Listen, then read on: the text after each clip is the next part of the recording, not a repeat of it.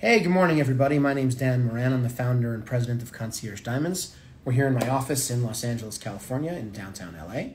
And as promised, this is our scheduled webinar where we'll talk a little bit about the basics of diamonds and what to look for when you're buying one. And then I'll be answering questions from all of you guys out there on the internet.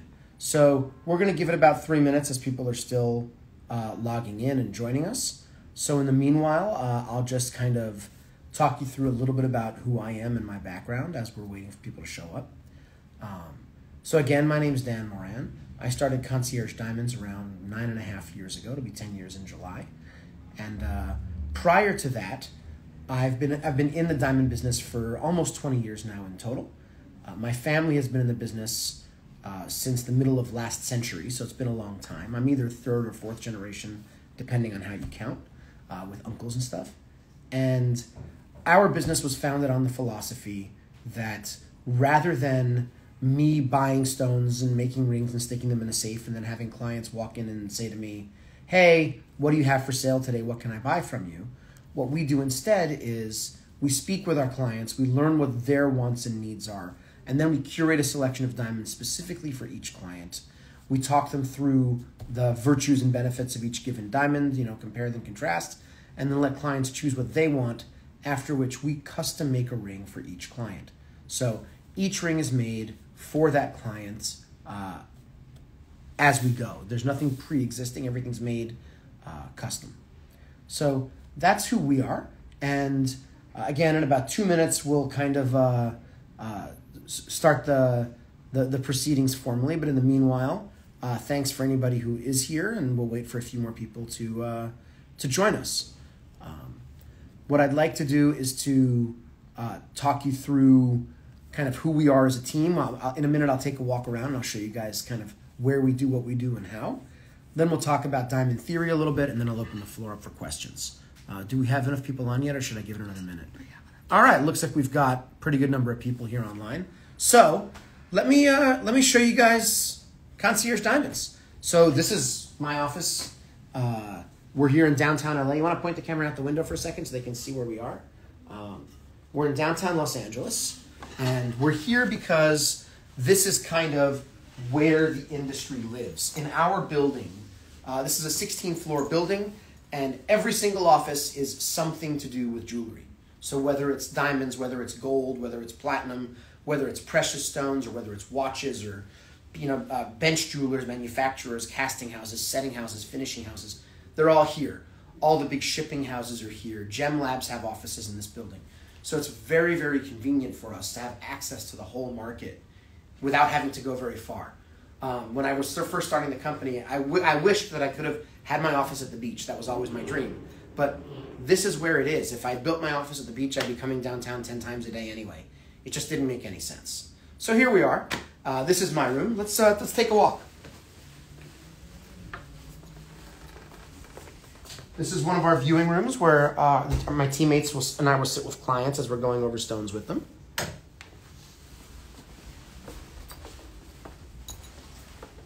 This is our conference room, another place where we like to meet with people, and when there's larger groups, this is where we see them.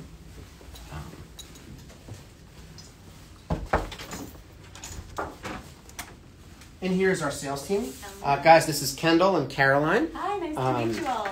This is where Angelica sits, but you can't see her because behind the camera right now. Astrid on our sales team is out today, and unfortunately our photographer, Richie, is out today as well. This is our photography setup. As you can see, it's kind of a fancy schmancy camera box. Diamonds go in here, and then this platform holds them steady, and it's got controlled lighting so we can show them under consistent conditions for clients. And again, we have a camera here to take side angles and a camera here for top angles, and then it's all processed on this machine, and that's what Richie spends all day long doing. So out here is our production space. Guys, say hi. This is Rachel, who runs our client support team. Madison, who's in charge of production of new pieces, and Jess, who works kind of a little bit on both. This is where we don't actually do the manufacturing in this office because the noise and the fumes and all that stuff is too much. So that's all in other spaces in this building and across the street. But these guys manage all of that from here. In here you've got Aubrey. That's Aubrey. Many of you, if you've worked with us, already know Aubrey. Aubrey is my external brain. Aubrey is our sourcing manager, so as we're looking for stones for new clients, it's oftentimes going to be Aubrey who's out there talking with our trusted supply chain and vendors and identifying stones for clients, bringing them in. You can see all these envelopes on Aubrey's desk. Each one of these is a selection of diamonds for a client, and so Aubrey spends an awful lot of time checking and then rechecking them, and then when Aubrey's happy with them, then I start taking a look, or Caroline or Kendall or whoever's working with that client starts to take a look and narrow down just to pick the best ones for each client. So every stone that we show has been examined by several people on our team before we ever show it to a client, because I wouldn't show a client a stone if I can't vouch for it. And then last but not least, this is Isabel. Isabel is our bookkeeper and controller. Marie, who works on her team, is also unfortunately not here today, but this is where we deal with the money. So when it's time for clients to pay us, Issa's in charge of that. When it's time for us to pay our vendors, Issa's in charge of that. And of course, also making sure that Uncle Sam doesn't get mad at us and we're doing all the things we need to do and doing it correctly. It's a tremendous amount of work, and I'm lucky to have somebody whose job it is, because I don't know how to do it. So very briefly, that's our office, that's our team. Unfortunately, a few people aren't here today, but it gives you the idea. Why don't we go in the conference room and we'll talk about diamonds a little bit. And if you guys, whenever you get a chance, come on in, okay?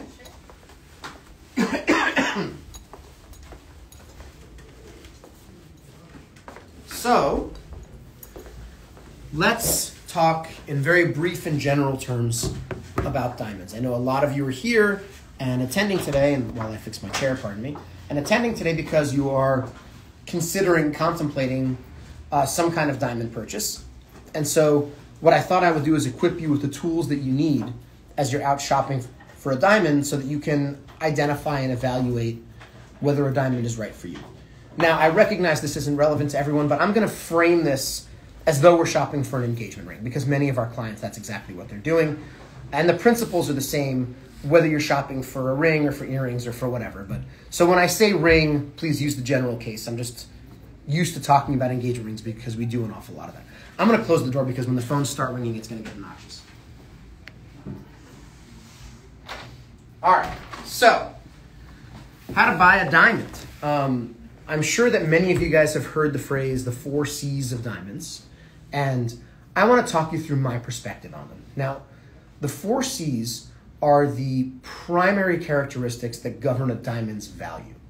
They're the primary drivers of the price of a diamond. Now, they're not the only drivers, but they're kind of the most significant and the most easily digestible, so they're a very good place to start. They are carat weight, color, clarity, and cut. Let me try to spend 1 minute or less on each one, and then as you guys have questions, we can deep dive wherever we need to. So, let's start with carat weight. Carat weight's very simple. You put a diamond on a scale, how much does it weigh?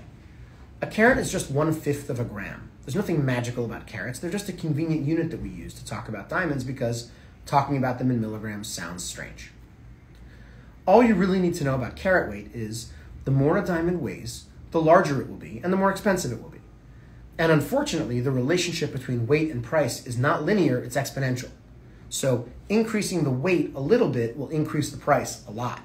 So you have to be careful or the numbers get a little ugly. Clarity. Well, let's talk about color first, actually. Color is a very, very important characteristic of diamonds because many, many people, when they see a diamond and say, wow, that's really bright, they're talking about color a lot. So a diamond's a product of nature. It's a crystal that's made out of carbon.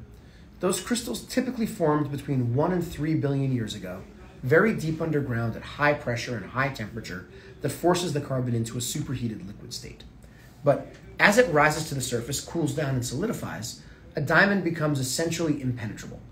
Nothing can ever get inside of a diamond and change it. I'm sure you've all seen those old TV commercials where they say a diamond is forever.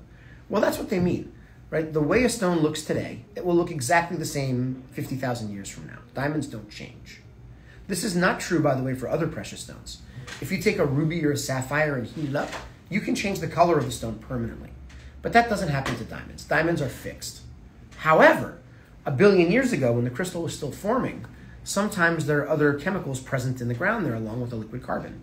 Maybe some nitrogen, maybe some iron or cobalt or boron or whatever happened to be there. And sometimes those other chemicals mix into that liquid crystal and give the resulting stone an overtone of color. Think of it like a splash of orange juice in your vodka, right? The more OJ you add, the more color. So we grade that color on a scale of D as in Delta down to Z as in Zulu, with D being absolute pure, no color whatsoever. And the farther we go down the alphabet, the more you might start to see a little bit of yellowish or greenish or grayish or brownish creeping into the stone. So our goal has to be to find a diamond that's white enough that it looks white to you. That is all that matters. It does not matter what I think or what Caroline or Kendall think. It doesn't matter what a gem lab thinks. It doesn't matter what your best friend thinks. It's you and the person you're giving it to. You guys get the only votes. If you think it's white, it's white. If you think it's not, it's not. Simple as that. But financially, what I want you to bear in mind about color, and this is not a perfect rule, but it's a good rule of thumb. If you hold everything else about a stone constant, one color grade costs about 15% in money. So to go from J color to I color, 15%, I to H, 15%. This means that a 3 color grade increase can be a 50% increase in price. So be careful, or again, budgets run away from us. And this is why not everybody buys a D color. So that's color. Clarity. So again, a diamond's a product of nature. When that crystal forms, it never forms perfectly. There are always flaws or imperfections in the crystal. The industry term that you've probably read online is inclusions. We say inclusions because the marketing department doesn't like us to say flaws. It means the same thing. And every diamond has them. Every diamond has inclusions. Even the ones with super high clarity grades have inclusions. They're just not as big. Now, to my way of thinking, clarity is actually the least important of the 4 C's. I'll say that again. The least important of the 4 C's. As long as we meet one condition. The diamond has to be clean enough that when you look at it with your naked eye at the end of your arm, the way your loved one is going to be looking at it every day, do you see anything and is it bothering you? If there's a big black dot in the middle of the stone, that's not going to go away because, again, diamonds don't change. So you can't buy it hoping that will fade with time. It doesn't work like that. If you see it and it bothers you now, it's always going to bother you. But once the diamond is clean enough that nothing is bothering your naked eye, you don't get any extra value for going cleaner than that. It doesn't sparkle more or perform better by being gemologically flawless. So I encourage you to treat clarity like a high jump bar. I don't know how sensitive your eyes are, so when we work with clients, we show a pretty wide spectrum of clarity grades to see how dirty it is before that dirtiness starts to bother you. So once we set your high jump bar based on how sensitive your eyes are, anything that doesn't get over that bar, it's disqualified. You can't use it. But once we're over the bar, I really don't care if we're over by this much or this much. But your wallet will care. This is really expensive. Don't pay for that. Now our 4th C is cut. Cut is both really simple and really complicated. So this one takes a second. The simple aspect of cut is, well, what shape do we want? Do we want round? Do we want square? Do we want oval? That's an aesthetic decision. That's one for you and your partner to make. And there's no right or wrong answer there. You like what you like. But the complicated aspect of cut, for each shape, it is very well understood what the correct way is to cut it. So the ratio of length to width to depth is defined. The size of the table, which is that big facet on top, compared to the diameter, is defined. The angles where all the facets meet each other, very precisely defined. Everything about the stone is defined, what's correct and what's incorrect. And we can measure that down to very, very high levels of specificity with lasers and other tools. So we can know for sure whether a diamond is cut correctly or not. Now, as I say that out loud, I always ask myself the same 2 questions. First question, why do we care? Why are we interested in all these ratios and angles and math? At the end of the day, it's a shiny rock. Like, why are we obsessing about this stuff? And the answer is, a diamond's only valuable in the first place because it's beautiful. It's beautiful because it sparkles. And it sparkles because it's a prism. Diamonds bend light. They refract light really, really powerfully. And all this math is designed to optimize how well they do that. So in simplest terms, the better a diamond is cut, the more it will sparkle. That's why we care. Now, the second question I always ask myself, which I actually think is a more interesting question, if we know what the perfect cut is because we did the math, and we have the tools to measure it, and we all agree it's important, why are we not getting this right every time? Like, why is this even a thing? Why isn't there some giant machine someplace that just stamps out every diamond perfectly cut? You would think we could do that. Well, the problem is that a diamond's a product of nature, and the cutter has to work with whatever they dug up that day. So if you're a diamond cutter, you're staring at this funky rock going, how do I cut this to get the best cut that I can, but also the most carat weight that I can, because carat weight's worth money. And typically, cutters solve this optimization problem by optimizing for weight. Why? Because everybody who walks into Zales knows what 1 carat means, but not everybody knows or understands how to evaluate cut. So cutters cut for what the market wants. They cut for diamonds that are as heavy as possible, as opposed to being as pretty as possible. And those not so great cut diamonds will be less expensive because you've got to preserve more raw material making them. They can be 20 or 30% less expensive than a really well cut stone. But they don't sparkle like they're supposed to. They wind up looking like glass. So my belief is, if you're gonna buy a diamond that looks like glass, spend $10 and buy glass. Don't waste your money on a diamond that doesn't sparkle like a diamond. So here at Concierge Diamonds, we don't work with those not so great cuts. We don't own them, we don't stock them, we don't sell them. It's just not what we do. But I want you to know that they're out there, so that as you're out there shopping and you're walking through retail stores and you see a ring in the showcase and you're thinking, gosh, that price is really, really cheap, your first thought should be, there's probably something wrong with the cut. So there you have it, the 4 C's of diamonds in a nutshell: carat weight, color, clarity, and cut. Those are what I want you to keep in mind as you're evaluating stones and shopping for someone special in your life. I hope you find those kind of variables helpful to consider. At this point, I'll take a breath. I'll see if anybody has any questions, and I'm happy to help you guys with whatever you need. Yeah, so we had this question from Tyler. What do you wish you knew before you got your engagement ring? Okay, so Tyler, you asked, what's something I wish I knew before getting my engagement ring? I'll talk about my experience, then maybe I'll let Caroline talk about hers for a minute, since she's got one. Kendall's not there yet, but one of these days. So my experience, well, mine is a little bit unusual because by the time I purchased my engagement ring for my wife, I've now been married for almost 13 years. But when I bought that ring, I was already in the diamond business, and I was much more knowledgeable than a typical consumer, which of course just made me that much more dangerous. So what I decided to do is, my wife was and remains very color sensitive, so I knew that I had to get something in a high color, and wasn't terribly fussed about clarity because she understood what I had been telling her at the dinner table for all these years, which is that as long as it's clean to the eye, not that important. But wanted a sizable stone. So what I did at the time is I went for something pretty high in color. I went for something relatively modest in clarity, something well cut, because as we've talked about, that really matters. And then, given my budget, I just maximized the size. So stuck with a white stone, didn't worry too much about the clarity, maximized the size for the money. That was my thinking. And I wasn't 100% sure when I was buying the diamond what kind of ring design she would like. So what I wound up doing, which is something that a lot of our clients actually do, is I put that diamond that I had chosen for her in a very basic, inexpensive solitaire setting so that I could get down on one knee and propose and say, this is your diamond, but this ring is temporary. You look around, shop online, look in magazines, see what designs you like. You can wear this around for as long as you need to make a decision, whether that's a few weeks or a few months or however long you take. And then when you're ready, we'll custom make the ring that you really want. And that's what wound up happening. A few months later, we melted down that simple solitaire setting, got the money back out of it, because at the end of the day, gold is gold, and made her the custom ring she really wanted. I would say about, 25 or 30% of our clients do that even now. Does that sound right to you guys? Yeah. So that was my experience. Caroline, you want to talk about yours briefly? Mine almost mirrors yours in a way, in the sense that when it came to the time that we were discussing engagement rings, it became very clear that there were a lot of stats and numbers and letters and all of these things that I felt like I didn't have a firm grasp on.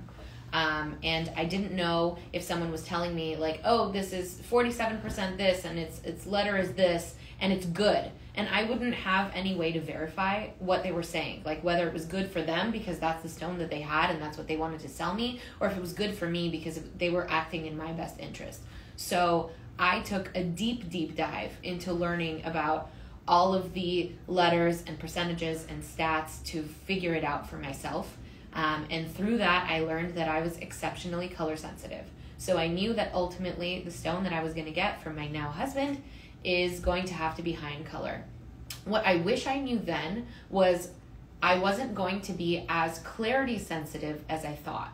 So I ended up going a little bit higher in clarity than I probably could have and should have, just because it was almost like paying for a security blanket. You have a different advantage when you're working with a jeweler who can assemble a curation of stones for you and show them to you with specifics. Like, it's not that all SI2s are not eye clean, and it's not that all VS2s are eye clean. So you get to talk about those stones in particular and really see what they're talking about. Can you see the inclusions? Do you notice the color? Do you see a size difference in between these stones? Do you care more about carat weight, how heavy it is, or do you care about how much finger coverage you're getting? So there were a lot of things that kind of came into play that really where we would have gotten a big advantage from would be working with somebody who would assemble a curation for us. I ended up finding my way into the industry because of that, and that's something that I pass on to my clients, because I know how it feels when you're looking at these numbers and letters and you're saying, I don't know what any of this is. So me, Kendall, and a handful of other people on the team went to GIA and studied all the specs and stats just for you to figure it out, so you don't have to worry about it. And that's what I wish I knew. All right. Okay. Someone is asking, what do I have to know before I look into antique diamond cuts? Ideally with a round shape. Thank you. Sorry about the squeaky door there. What do I need to know before I look into antique diamond shapes? There's some stuff that you probably should know. First and foremost, a lot of the rules of cut go out the window with the antique shapes. Those were not cut to optimize performance. They were cut to create a certain look. So it's not so much a math and precision-based approach as it is an artistic approach, in part because the math just wasn't available when these cuts were invented, but in part because they were looking for a specific effect. So cut guidelines kind of fall by the wayside when it comes to the antique cuts, and I'm talking about here old European cuts, old minor cuts, transitional cuts, circular brilliance, and a few others. It's really more about the look and feel of the stone and what speaks to you. Kendall, you've worked with a lot of antique cuts. Anything you want to add? I would say if you're shopping for an antique, just to keep it simple. To me, most importantly, is that every antique would be different from one another. So I think this is something that you would not want to focus online for, and you want to make sure that you either are getting your eyes on each antique stone just because they are so different from one another, or have someone that you trust getting their eyes on it. They're all beautiful. That's one of my favorite shapes, but they're definitely harder to find. So it's super important just to go in knowing that there's less rules and focus more, simplify it. Do you like it? Do you like the way that stone looks? Yes or no? That'd be my main advice. Simplify antiques. Okay. Next question. What makes custom jewelry superior to what I can find in a retail store? Well, a few things.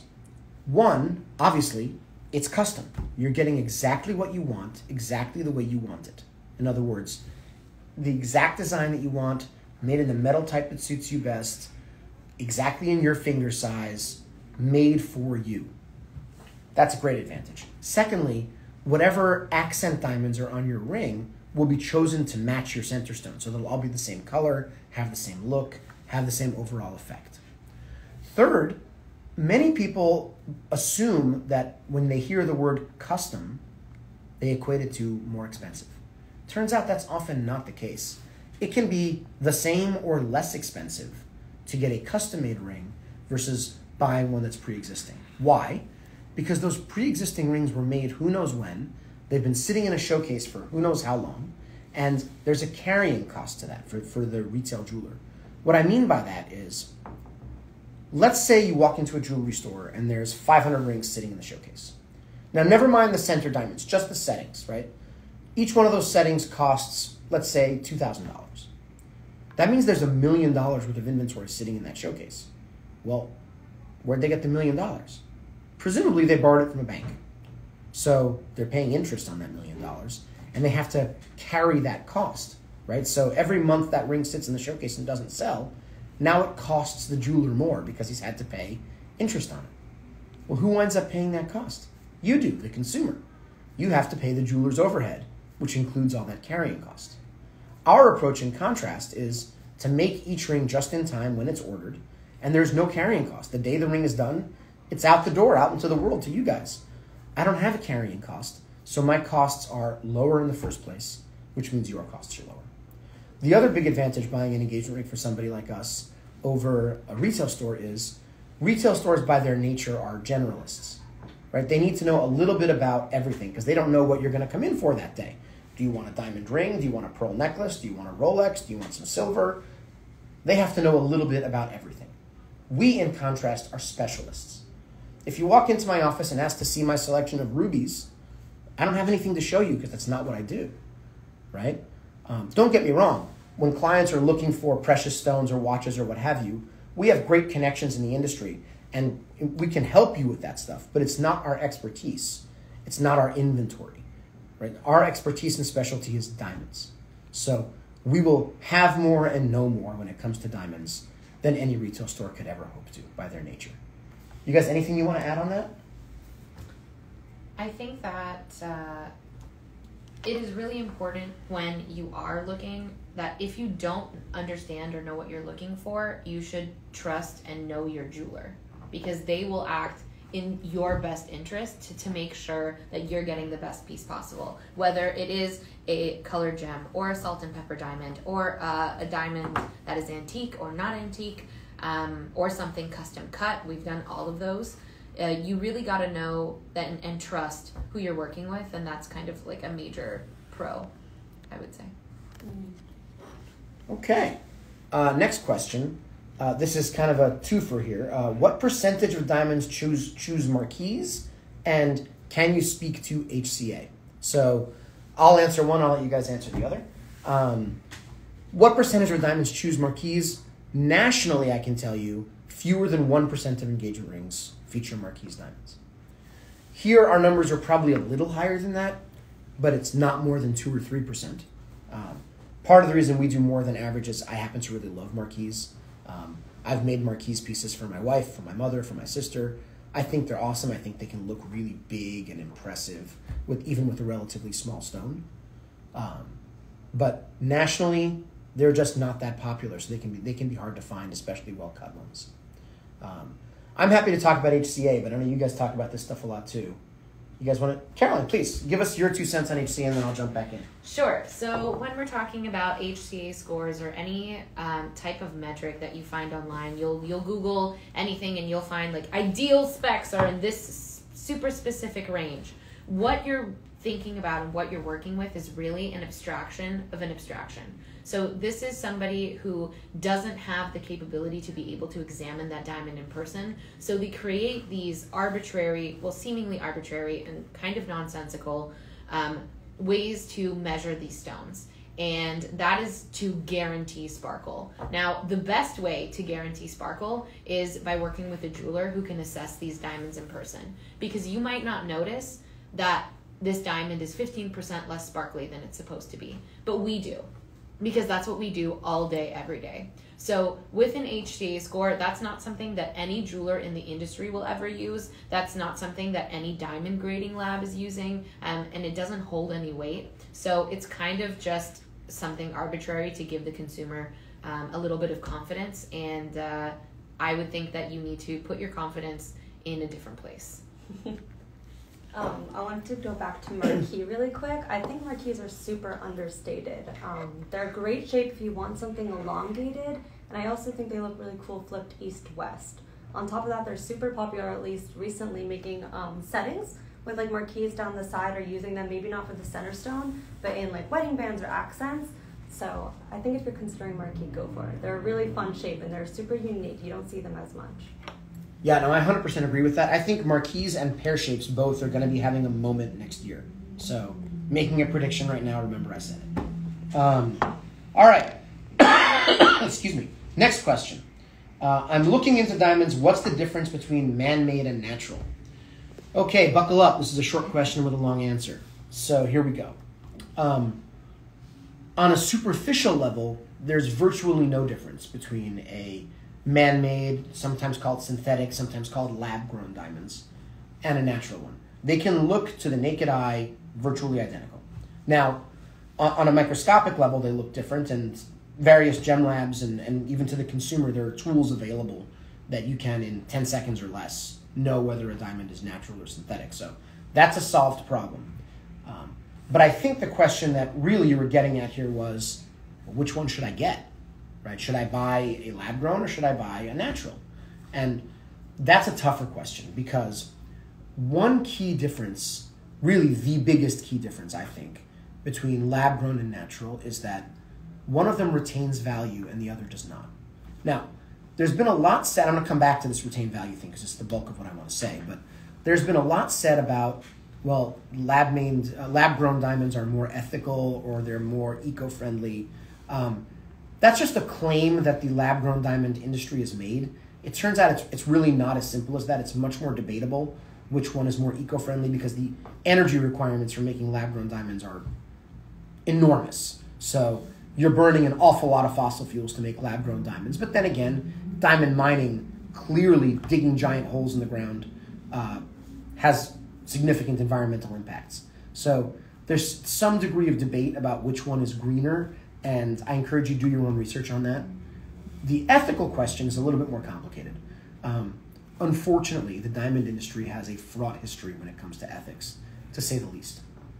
30, 40, 50 years ago, there was a tremendous issue with so-called blood diamonds or conflict diamonds, which was a scenario that happened where essentially war profiteers in Africa were trading diamonds to fund really horrific internal conflicts in Africa, as well as awful child slave labor, just really horrifying things that happened because these bad actors realized that they could pull these shiny rocks out of the ground and sell them for a lot of money and use it to buy guns, to put it as simple as that. Now, it's estimated that in the 70s and 80s, as much as 15% of diamonds coming into the U.S. were blood diamonds. The good news is today, not really an issue. That number is significantly less than 1%. I don't want to say zero because I couldn't swear that it's literally not one, but it is vanishingly small. It's just not a thing anymore. And there are two reasons for that. The first is the Kimberley process, which is this voluntary but universally followed process in the diamond industry that was designed to track the origin of diamonds, to make it more difficult for these guys to mix their blood diamonds in with conflict-free diamonds, made it more difficult for bad actors to put diamonds into the market. So the costs of doing it became less attractive. Another reason why blood diamonds aren't really a thing is because of the rise of lab-grown diamonds. If you're an unscrupulous, dishonest jewelry store today, it's easier and cheaper for you to buy a lab-grown and try to pass it off as a natural than it is for you to buy a blood diamond and try to pass it off as ethical. So you'll have an easier time and make more money doing a different kind of fraud if you're a jeweler today. So there's no incentive for jewelers to be looking for blood diamonds. So between those two factors, blood diamonds aren't really a thing. On the contrary, the world of natural diamonds has made huge strides towards responsible business practices and giving back to the communities where diamonds are mined.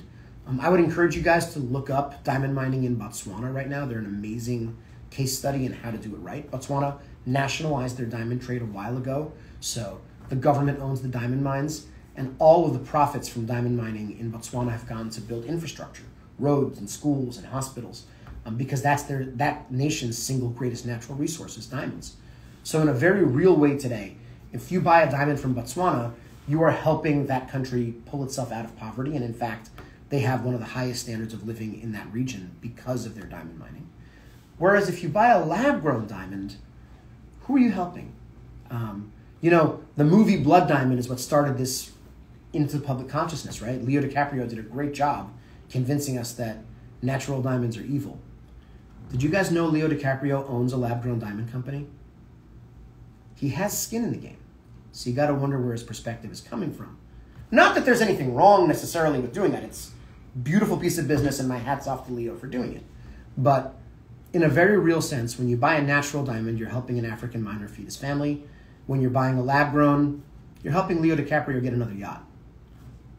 That being said, we got to talk turkey. Lab-grown diamonds are a lot cheaper. They can be half the price or less of an equivalent natural diamond. So there's a lot to be said for, hey, listen, why should I spend $10,000 on a natural when I can spend $4,000 and get a similar lab? Yeah, fair question.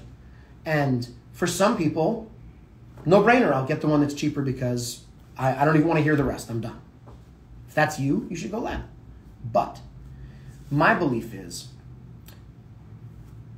natural diamonds are a commodity. There's only so many that exist on planet Earth. And I don't know if you know this, but diamond supply is actually dwindling globally. In fact, the year of peak diamond production worldwide, the year that we got the most diamonds was 2006. Every year less, we're getting fewer and fewer diamonds out of the ground. Every year since 2006, total mining goes down. Why? We're just running out. The Argyle mine in Australia, which was one of the top 5 largest diamond mines in the world, closed last year permanently. They just said, guys, sorry, we got them all, we're done. 2 more out of the top 5 are scheduled to close next year. And that trend is going to continue. So a diamond, a natural diamond, is a commodity because there is limited supply. There's only so much. A lab-grown diamond, in contrast, is a consumer product. There's unlimited supply. Lab-grown companies can manufacture as many of those as they want to, nothing stopping them from doing it. So what that means from your perspective is that commodities retain value, consumer products don't. So if you buy a lab-grown diamond today, your price tag will be lower, but you've set that money on fire. You should have no expectation that you will ever be able to recover any amount of that money. A natural diamond, on the other hand, not only retains value, but over the long term appreciates. And we have 5,000 years of diamond sales telling us that, right? In general, natural diamonds will appreciate pretty consistently a little bit faster than inflation. That hasn't been true this year. Values have risen a lot faster than inflation this year because scarcity is starting to be a very real thing. But you can feel pretty confident that if you buy a natural diamond and you have it for 20 years and you want to sell it, you will get some portion of your money back out. Without knowing what the diamond is or how much you paid for it, I can't tell you if that's going to be 75% or 90% or 100% or 150%, right? People do make profits doing this. But you will get something. A lab grown, you won't. You just won't. That value is going to virtually zero in the next 10 years. So you have to decide if you care about that. And there's a lot of reasons why you would. I know a lot of people say, listen, I'm buying an engagement ring. Why am I thinking about selling this thing? I'm never going to sell it. I never plan to sell it. Well, nobody who buys an engagement ring plans to sell it the day they buy it. But lots of people do wind up doing that. And there are a lot of reasons for it. Maybe they have a financial hardship. They need the money. Maybe, as much as I hate to say it, maybe things don't work out and they need to, dispose of the ring. Maybe it's a great scenario and they want to upgrade, right? You got that 1 carat diamond and 5 years down the road, things are going great for you. You want a 2 carat diamond. Well, when you buy a natural diamond from us, whatever you pay for it, I'll give you 100% credit to trade in for another diamond anytime. So you paid $10,000 and now you want to go to the $20,000?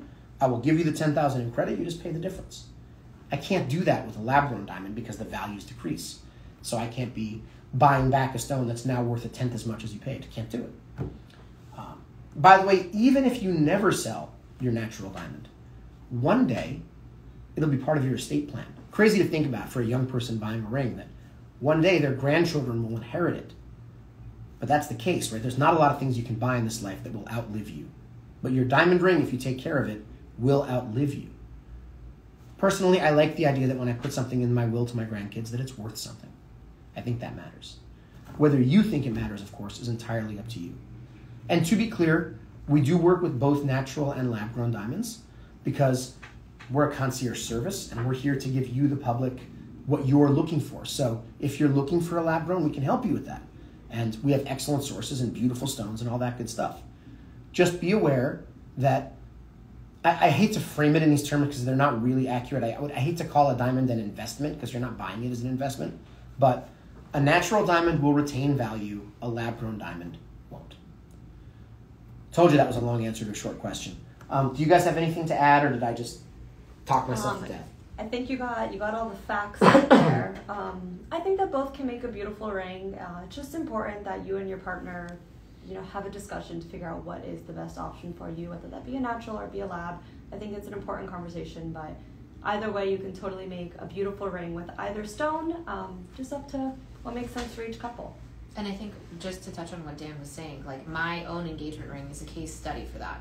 From the time that my now husband purchased my engagement ring years ago, to now, from the price that he paid for it, wholesalers cannot purchase a stone with those specs at that price today. So I can see the price of diamonds rising pretty rapidly, natural ones at least, rising pretty rapidly throughout, especially this past year, due to a handful of reasons, including COVID. There were a lot of things that caused diamond pricing to be affected rather quickly. So if you're the type of person who's thinking about making a diamond purchase relatively soon, literally deciding in between months will save you money as well. Things are rapidly increasing in price, so the price that you pay this month won't be the price that you're going to be able to pay in January. So just keep that in mind when you're planning an engagement. For sure. All right, next question. Sarah Robison, am I saying? I hope I'm pronouncing your last name right. What cut do you work most with, and what cut is your favorite? I think each of us can talk about this one. So I can tell you, as a company, what we work most with is the same thing that the United States works most with, which is the round. The round brilliant is the overwhelmingly most popular shape of diamonds for engagement rings. In fact, 70% of all engagement rings in the United States have a round center stone. So no doubt all of us are going to say we work with rounds more than anything else. What's my favorite? Well, if you look at my wife's finger, if you look at most jewelers' wives' fingers, it's going to be a round. Why? Because optically, it's the best. It returns the most light. That's math, right? That's unavoidable. And my wife is on her third engagement ring. She's upgraded twice. So it wasn't always a round. But it's a round now. And, if in a few years we upgrade again, I don't know if it'll stay round or not. But you should know, round is the optically most efficient shape for a diamond. It will return more light than any other shape. Unfortunately, though, carat for carat, all else being equal, round is also the most expensive shape. So, you gotta do your trade-offs there. So I love working with rounds. Personally, I also really love ovals, and I have a soft spot in my heart for pear shapes and marquise. I just really, really like them. How about you guys? Oof, I don't have my own yet, so they're all still my favorites. I go back and forth all the time. When I first started looking at diamonds, I thought I liked a radiant, but I realized it's just because I like an elongated ratio, which you can achieve that with a bunch of different shapes. I definitely like the antique stones. I like them because they're just super romantic to me. I like that they're old and they just look a little bit different, and no matter when you see one, you can tell it's a diamond, but it kind of catches you off like, what is that? So I really, really do like antiques, and by that I mean specifically like an elongated antique cushion. I think anything that's rounded and long, so I'll go for, I love marquise for fashion jewelry. I want to make a little pinky ring for myself. I love elongated shapes, so I'll go for an oval, an elongated cushion, of course, which is harder to find, and then rounds. I just think rounds are really, really pretty for any simple pieces. You just get the sparkle. So for studs or for bracelets or for necklaces, I love using rounds a lot too. I think just kind of what everybody's touching on, and you might notice this trend, is that we tend to draw towards elongated shapes. And there are a handful of reasons for that. But mainly when we're talking about an engagement ring, what I noticed is that with an elongated shape, it just really makes your finger, it just elongates everything. It makes everything look beautiful. And it also maximizes finger coverage. So pulling carat weight, like a stone that's 1 carat across all the shapes, you'll notice that the more elongated ones happen to look bigger, even though they weigh the same. I am super, super biased. My engagement ring is an oval. I love how ovals perform, but I will say they have been reigning as far as the fancy shape department goes, and that has risen the prices on them. Demand has driven up the price. So if you're looking to maximize your money by getting an elongated shape, I would definitely look into pears and marquise, because they're kind of like the hidden secret, and especially with marquise, and they really, really maximize finger coverage as well, without having to pay that oval premium. I would also mention radiant cuts will do that. If you're not committed to a rounded shape, an elongated radiant, I think they're undervalued right now. Okay, so that's that question. Next question. Do you work with European customers? What are the best tips choosing the shop? Okay, those are 2 questions. Do we work with European customers? Yes, all the time. Customs rules vary nation by nation, so be in touch with us about your specific situation and we'll see what we can do for you. But yes, we have shipped to close to 50 countries now internationally. Yeah, it's it's hard to keep track. And yes, we do work with folks in Europe all the time. We just sent something to Sweden and all the time. Yes. What are the best tips on choosing the shop? Very briefly, look for somebody reputable. Well, how do you find somebody reputable? Ask people who bought engagement rings or other fine jewelry similar to what you're looking for recommendations. Read reviews online. Go and talk to a few people and get a sense.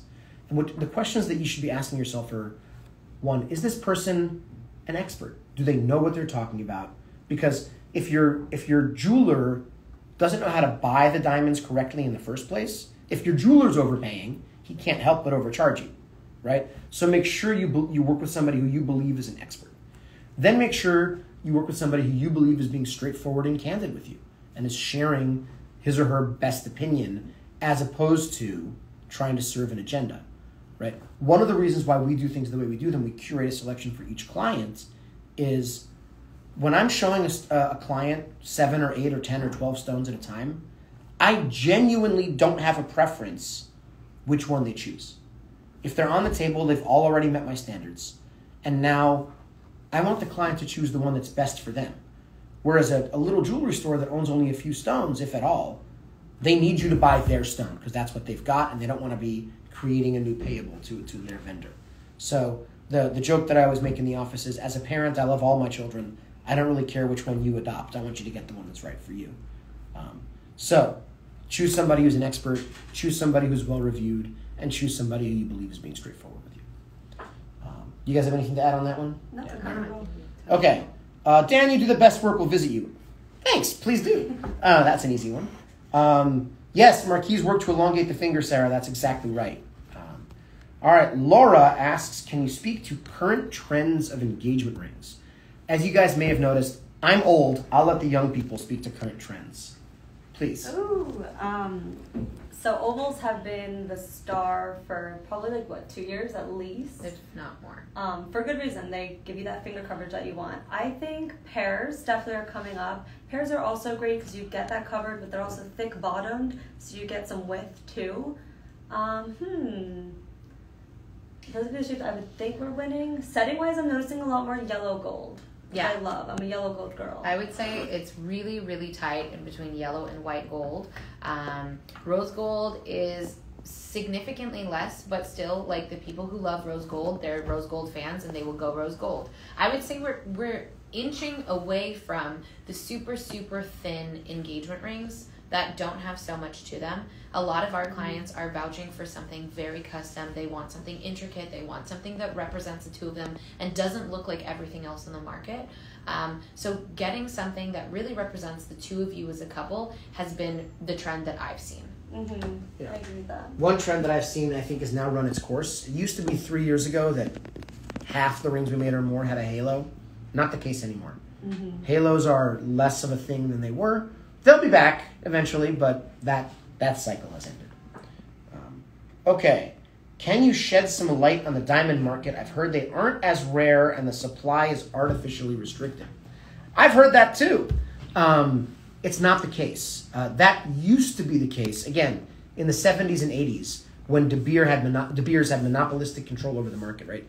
There was a time, 50, 60, 70 years ago, when De Beers was the absolute dominating force in the rough diamond and diamond mining world, where let's say that you're a farmer in South Africa and you're, digging on your property for whatever reason and you discover diamonds. If that had happened, then it's 1940 or 1950. The next day you would get a knock on your door from De Beers saying, congratulations on your diamond find. What we'd like to do is to offer you a very fair price for all of your diamonds that you ever find on your property, but you have to commit to selling all of them to us forever, right? Or you can say no and we will buy out every farm in this neighborhood and crush you, right? That used to be De Beers' attitudes. So they controlled all the supply, would stockpile and would artificially restrict. Today, those days are over. I don't know if you know this. Not only is De Beers not monopolistically in control anymore, they're no longer even the biggest player in diamond mining.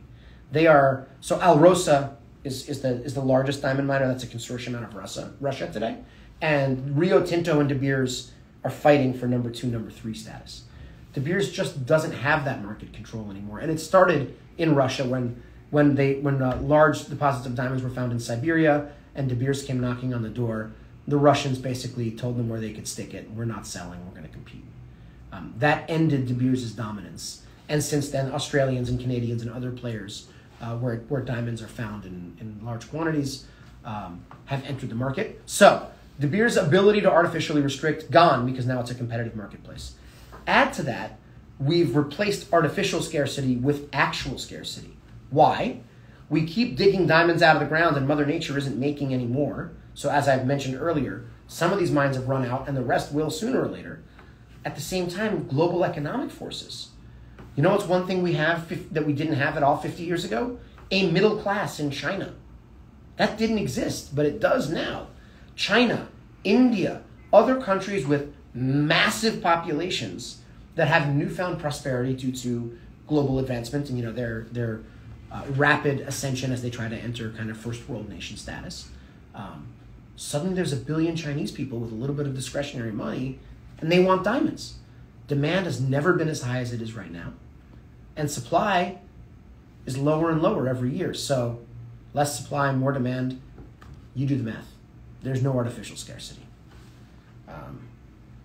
Anything you guys want to say? All right. No, that was good coverage. All right. What is the average cost for an engagement diamond? Ooh, that's a tough one. That changes. That's a moving target, and it depends on where you are and who you are and what's going on. Nationally in the United States, it's about $8,000. At least that was the number last year. But that's not particularly meaningful, right?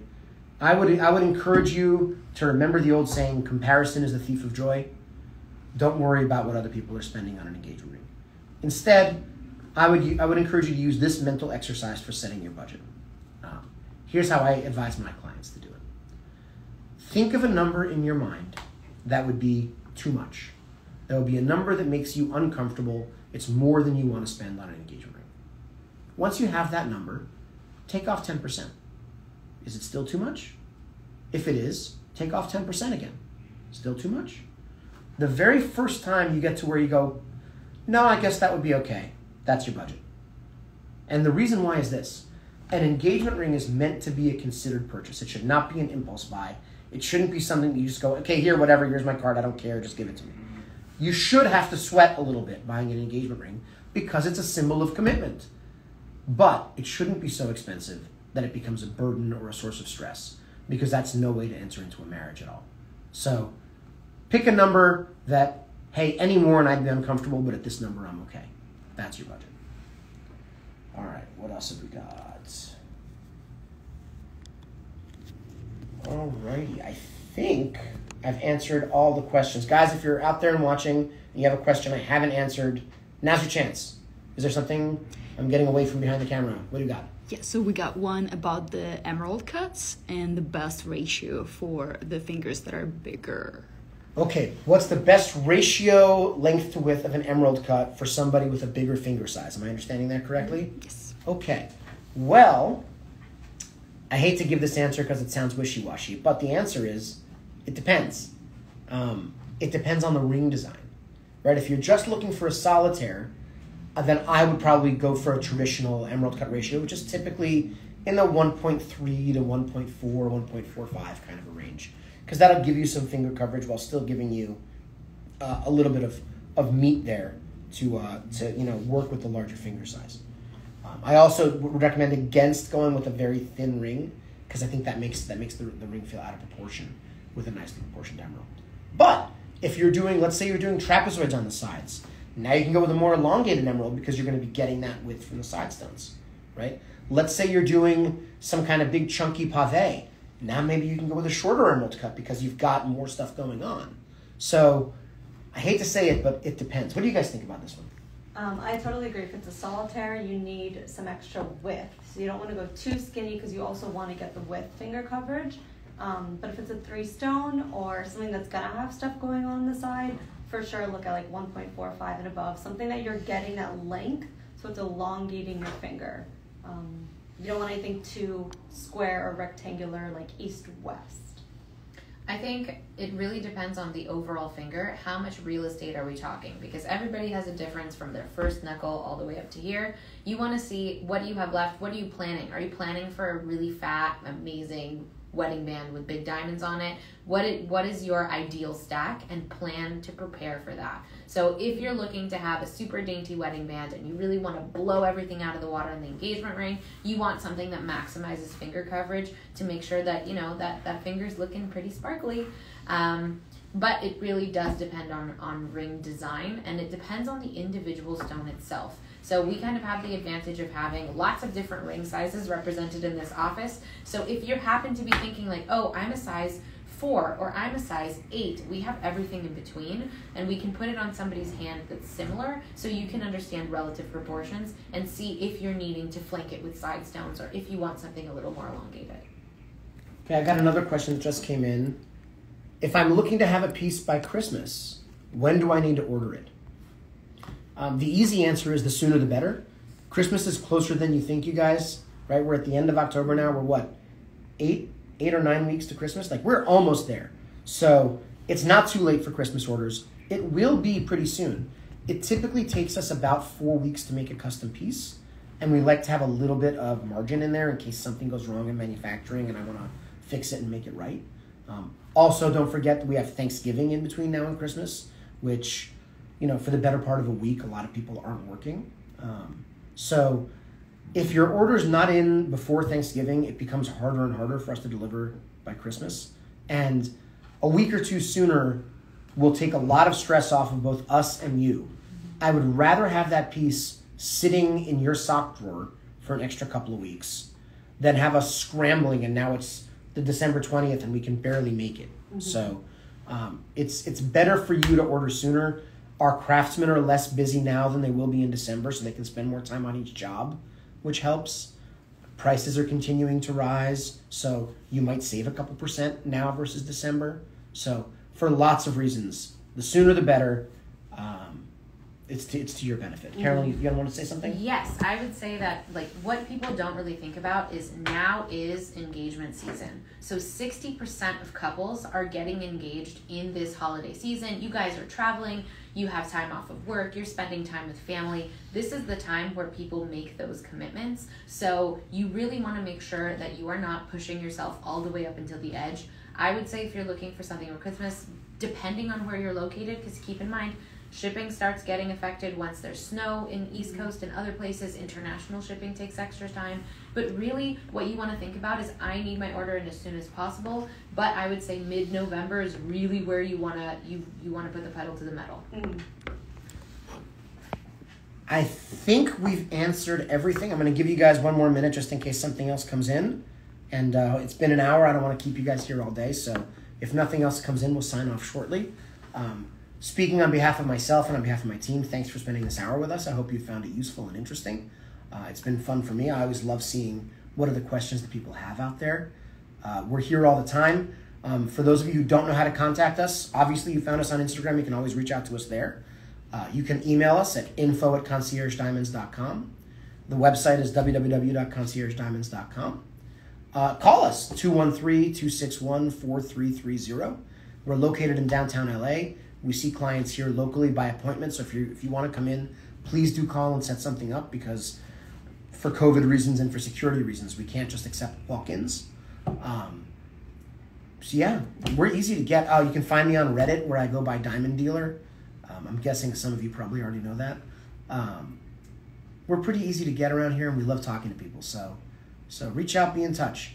Even if there's nothing you need right now and you just have a question, don't worry.